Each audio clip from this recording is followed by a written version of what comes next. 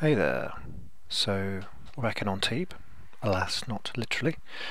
I've pretty much just finished building all the geometry and sorting out the collisions with a few little setbacks. So I thought I'd just do a little run through of the map, and then if you want to hang around I'll maybe talk about some of the things I've done towards the end process wise. But here we are at one of the proposed spawns. There are some swallows sounds in the background which will in no way get annoying quickly. So this is the bottom of the old town really.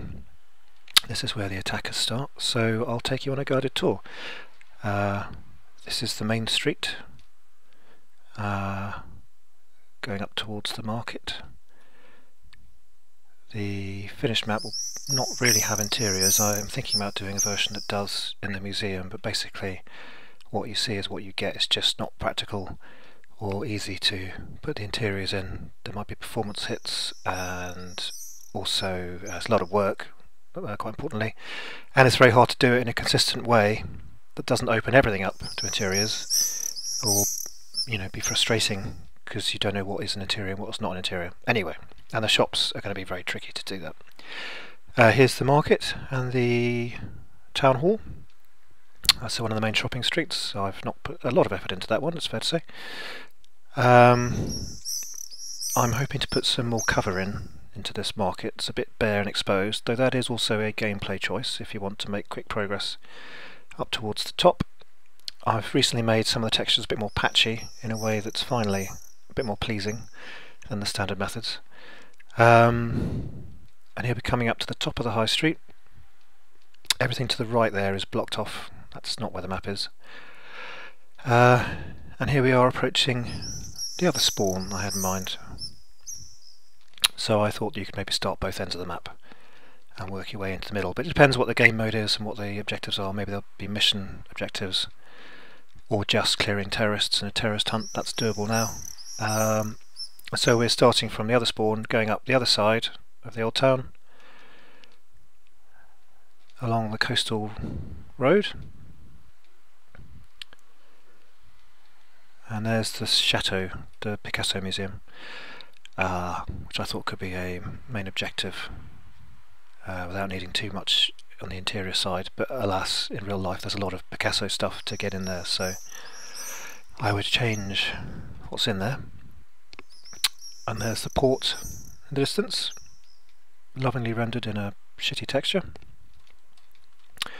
This bit of the old town has a lot of little streets sort of going higgledy-piggledy, and that's the main street down there where we started off, and this is the back route into the other spawn, what I might call the lower spawn, though I suppose they're both low.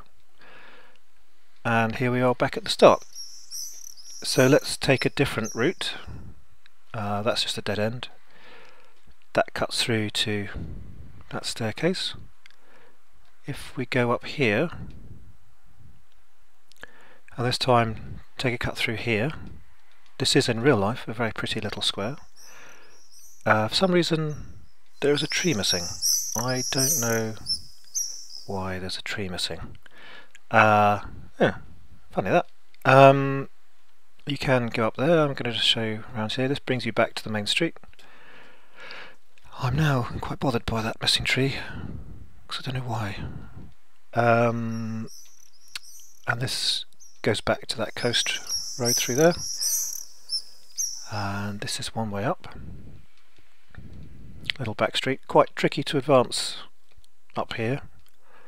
There are a few doorways, and the lighting's gone a bit funny. That seems to be a 4.20 thing. I don't know what that was.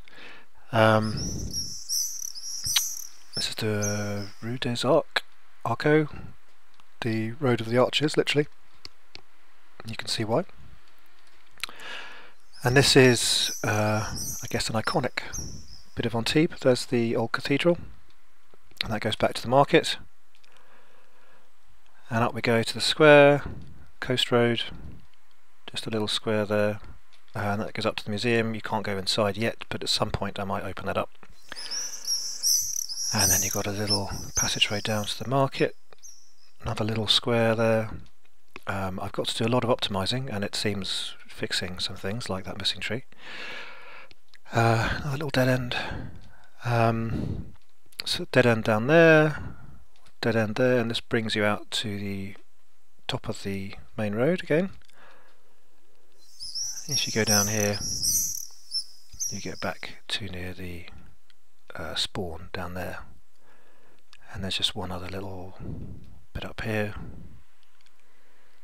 and there's a little bit of vegetation display. I've got a video on that. And here we are back down at one of the spawns. So that's an overview. You can stop watching now if you just want to see the map. Those swallows, yeah, they will get annoying. So I've changed a lot and I've learned a lot since I started building this. I was making all the buildings as monolithic chunks, single meshes. The roofs are terrible in places. So all the details, the shutters, are all part of the mesh. So if I just find that mesh, which is not a good example because it was done in a hurry, but you see here the mesh contains all the things, has about 20 different materials, but which is bad for draw calls, but only needs to be drawn once to draw all that block. There are some things that are separate, some things I've now turned into instanced meshes to draw a little bit more efficiently. And as I go towards the bottom, and it does need a lot of optimising, and it's going slow for some reason, maybe my video recording is slowing it down.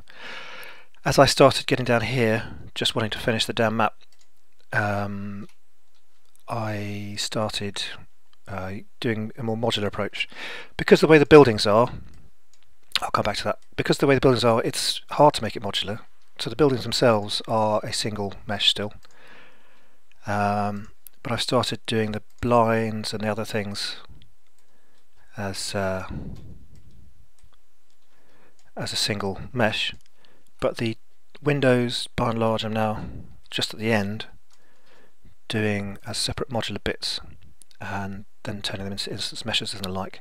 And one thing I've noticed in 4.20 version of the Unreal Engine is that the instance meshes aren't working so well in the editor, but when you play, the lighting's fixed again. So I don't know what's going on there. It's a massive pain in there whatsoever, but it doesn't affect the game, so that's fine. And the drain pipes, I positioned those individually, and this is one example where I've merged them into a single mesh. The light map for that is probably a load of arse, but the thing is with that particular material, the dark material, let's see, they are somewhere because the origin's off. I'm off the origin for some reason, so hopefully you'll start seeing the actual drain pipes. So each element was a single element and they've been merged together, so that's about 3,000 polygons, which is not bad actually for a lot of round things. And that's the light map that it made, which is, well, I suppose that's alright. Those are long drain pipes, better than Lightwave would do. And because the way the merged meshes thing works, it does actually preserve the levels of detail. So there are two LODs, and LOD 0 is that, LOD 1 is, yeah, it's a reasonable saving. So that's not a big hit at all in rendering, to do all the drain pipes in that area.